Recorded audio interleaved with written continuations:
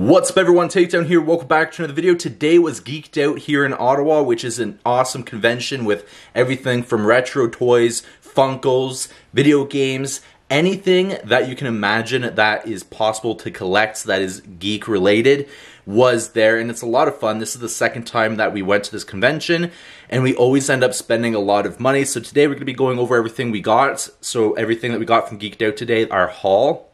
There is always a 2-day event. We usually go the first day because that's when you get the best stuff.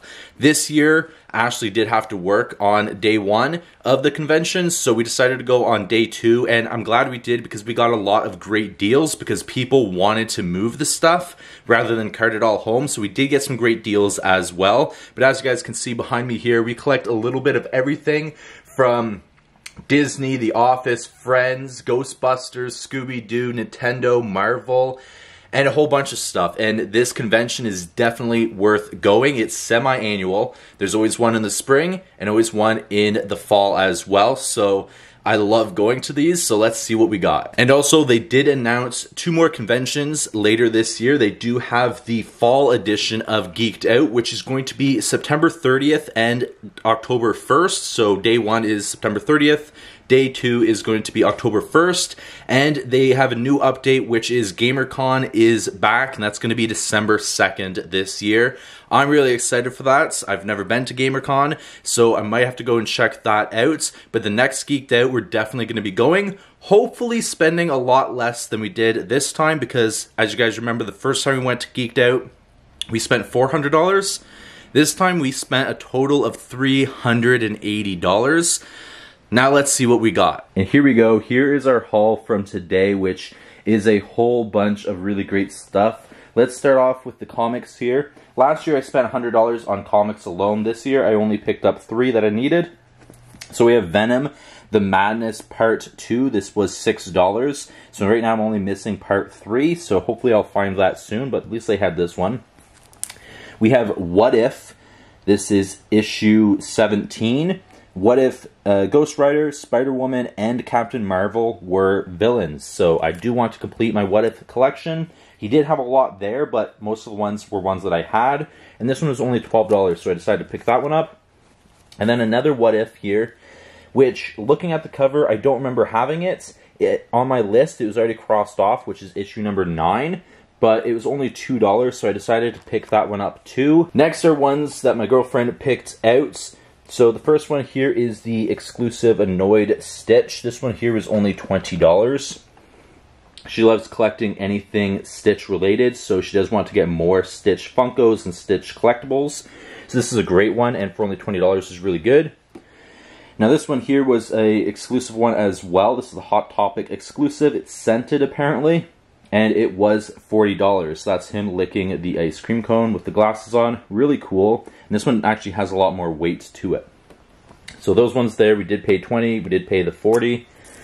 Up here, this is actually at the back. When my girlfriend was looking at the Stitch Funkos, I just happened to see this one.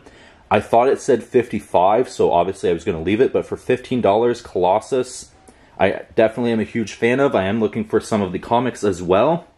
So this is a great one. They did have some of the other ones that are on the back here, but they were, again, charging $55 each. This one here for $15 was definitely a great find for me to add to my collection.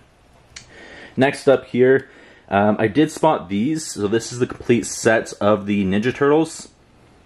So you have Raphael, Donatello,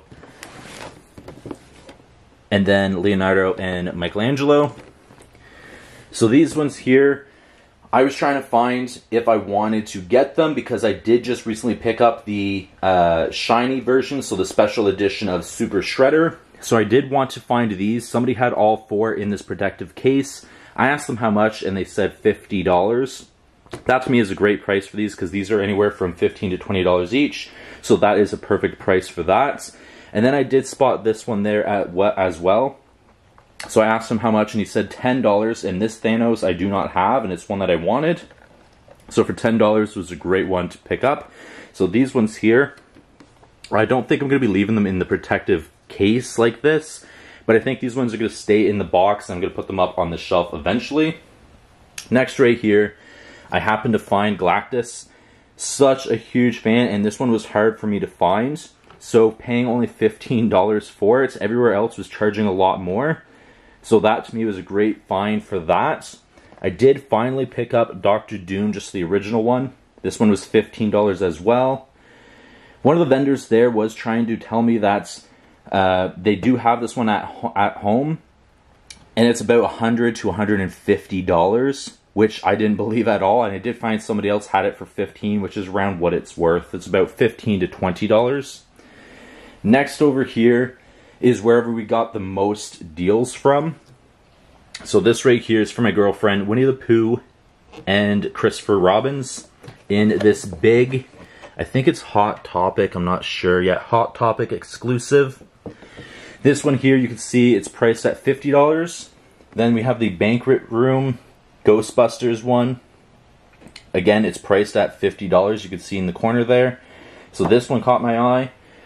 And this Slimer here, priced at $25. So I did pick up last time we went to Geeked Out. It was the Slimer with the hot dogs in his mouth. I love Slimer, so I've seen this one. I've seen this here as well.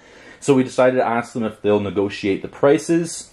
He said yes. So first he's seen this one, that I had this one in my hands. He's like, I would do $40 for it. So that's a great price for one of the big ones, because it has 3 figures in this one. So $40, you get 3 figures. To me is a great price. This one right here, he had it priced at $50. He also gave that one to us for $40 as well.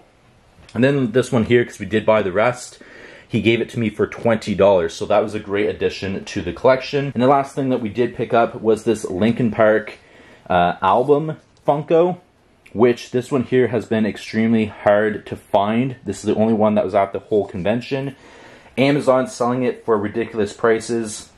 Other places are as well. And this is the album I wanted. Linkin Park does have another Funko album cover, but I didn't want that one. I wanted this one, Hybrid Theory.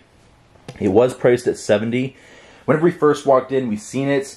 I said I can't pay $70 for that. I just didn't feel comfortable. So we walked around, and at the end we went back.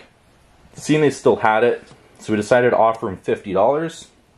He said $55, and we're like, yeah, we'll take it. $55 for a $70 Funko is amazing, because that is around what it's worth.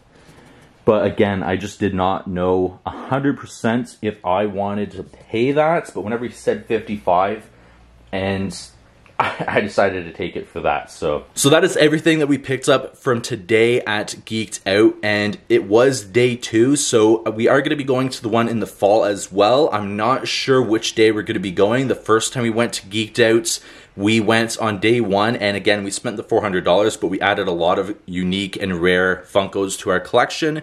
This time, we spent the same amounts, but we got better deals, and it was day 2. So I'm not sure if we want to go day 1 or day 2 next time, but either way, we are going to be going in the fall. The problem we have now is finding room for everything here. I think I'm going to be able to find room for the Ghostbuster stuff here. Her Stitch Funkos, I think we're going to be able to find room. Some of the other we're going to have to make room for, but still, this is great additions to our collections. Hope you guys enjoyed this video. We absolutely love going out and collecting and getting all of this stuff. And now that there is local conventions in our area, and this one is semi-annual, and it has great stuff, there's always friendly vendors. You can pay with cash or e-transfer. This time I went with cash, just so I know I didn't have any unexpected charges on my credit card like we did last time. But we decided to go with cash, but all the vendors are friendly. There's always over 100 vendors. This time there was about 4 or 5 vendors for comic books alone. Last time there was only 1. There was a lot more vendors for retro toys and comics and a whole bunch of unique stuff. So definitely worth checking out these conventions in your area. And if you're near Ottawa, it's definitely worth checking out Geeked Out. Hope you guys enjoyed this video. I'll see you guys in the next one. Please take care. Peace.